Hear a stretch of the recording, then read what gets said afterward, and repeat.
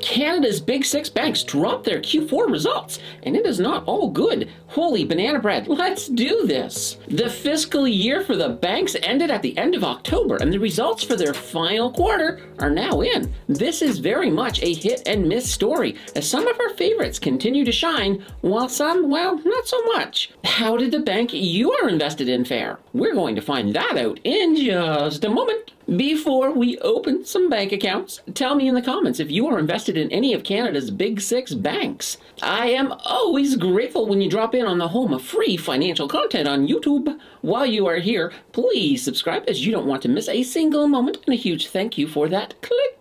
Today's list is going to be very different than most of the lists you have seen on this channel in the past. This is all about earnings, so we are not worried about market caps or beta values. I can assure you, banks have nice betas. Without any further ado, let's do this. Up first, we will start with Toronto Dominion Bank, who has a ticker of TD. TD is one of those banks that has made the most out of rising interest rates. When rates go up, typically banks make much more on their loans compared to the little bit extra they pay out for, well, increased interest rates on deposits. Let's start with their revenue. In Q4, TD reported a revenue of $22.6 billion. $7.63 billion of that was interest income. If we remove their expenses from the equation, we are left with a net income of $6.67 billion. That means they have a profit margin of 28.48%. That is not too shabby. Going into this report, the analysts had estimated a profit per share of $2.05.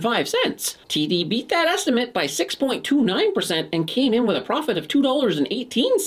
TD has really positioned themselves well to take advantage of the raising rate hikes, and that really bodes well for them in 2023. Up next, we have the Canadian Imperial Bank of Commerce, CIBC, with a ticker of CM. CIBC did struggle a little in Q4 as their credit losses rose higher than they had priced in. Despite some of their woes, they still took the initiative to bump up their dividend from 83 cents to 85 cents. Starting with the revenue, in Q4, CIBC reported a revenue of $10.36 billion.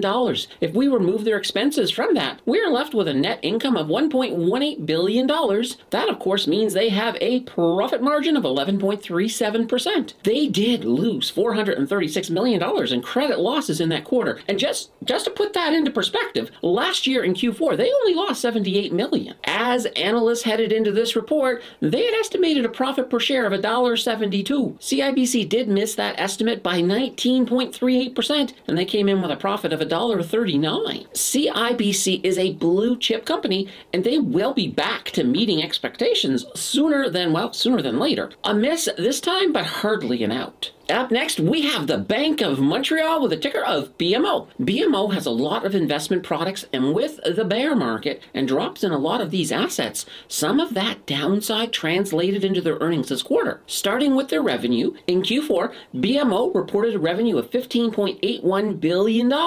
If we take out their expenses from that, we are left with a net income of $4.48 billion. That means they have a profit margin of 28.35%, and that's actually not bad at all. Going into this report, the analysts had estimated a profit per share of $3.07. BMO just missed that estimate by 0.98%, as they came in at, well, a profit of $3.04. BMO may have slightly missed estimates, but they are rock solid, and once the bear market lets up even a wee bit, BMO will be beating those expectations once again. Up next, we have National Bank with a ticker of NA. National Bank did struggle a little in Q4 as their overall income from their financial markets dropped a bit. Trading revenue was, well, it was down for them. Like CIBC, they also decided to increase their dividend. In fact, they did it a little bit better than CIBC as they rose it from 92 to 97 cents. Starting with their revenue. In Q4, National Bank reported a revenue of $4.29 billion. If we remove their expenses from that, we are left with a net income of $738 million. That means they have a profit margin of 17.19%. Going into this report, the analysts had estimated a profit per share of $2.24. They did miss that estimate by 6.99% because they came in with a profit of $2.08. National Bank will get back on track as the market improves, and they may be the smallest bank in the Big Six, but they are still blue chip and they're not going anywhere. Up next, we have Scotiabank with a ticker of BNS. BNS has the story of a lot of one-time expenses that came up in the quarter, and that amounted to roughly $500 million that they don't normally pay out. Despite their overall picture, their overseas banking did pretty good, and they still had a small surprise in the end of their results. Starting with their revenue. In Q4, BNS reported a revenue of $14.20 billion. If we remove their expenses from that, we are left with a net income of $2.06 billion. That means they have a profit margin of 14.47%. As we headed into this report, the analysts had estimated a profit per share of $2. CIBC beat that estimate by 3.13%, and they came in with a profit of $2.06. BNS did beat estimates, and with the one-time expenses out of the way, they can expect more of the same in 2023. BNS is a stock I am pretty excited for. Finally, we have the Royal Bank of Canada with a ticker of RY. Royal Bank had a good quarter, and much like TD, they were positioned well to make good profits over rising interest rates. In fact, they agreed to buy HSBC, which is the 7th largest bank in Canada. This will give them a better presence on the West Coast, as well as open some really good trade connections into Asia. Starting with their revenue, in Q4, Royal Bank reported a revenue of $20.89 billion. If we remove their expenses from that, we are left with a net income of $3.88 billion.